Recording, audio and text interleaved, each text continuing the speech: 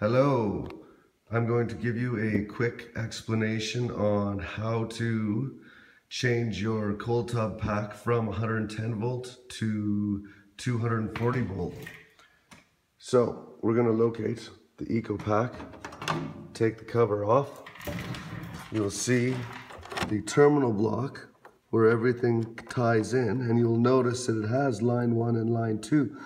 So this control board is designed to run 220 volt, 220, 240, whatever you like to say.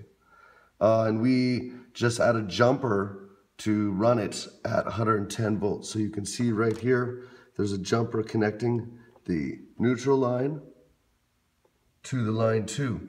What we might also use is a jumper, something similar to this, where it would just be a wire. Here, I'm just gonna get this hooked up. There on the top, and you'll see that's connecting neutral to line 2. So line 2 is running as a neutral in this pack. So what you want to do first thing is we're going to take the cover off, locate your neutral line, line 2, and if there's a jumper at the bottom on the terminal block or just with the spades at the top, we're going to remove those. Going to get a screwdriver, loosen off both of these screws and remove this entirely so that when your power comes in, you will go as it says. It'll run ground, line 1, neutral, line 2 to come in. You will notice that there is nothing tied into line 2. The only single thing that can run on line 2 is your heater over here.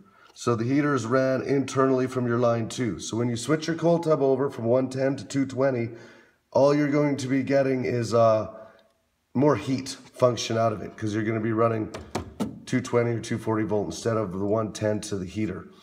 If anything is plugged in to line 2 along here, pull it out and attach it to the neutral line, which there shouldn't be though. There should only be 2 things, maybe 3 that are plugged into it. Everything should run to the neutral other than their corresponding spots up on the circuit board. I think that's the easy, simple way of it. Give me a shout if you got any more questions. Bye.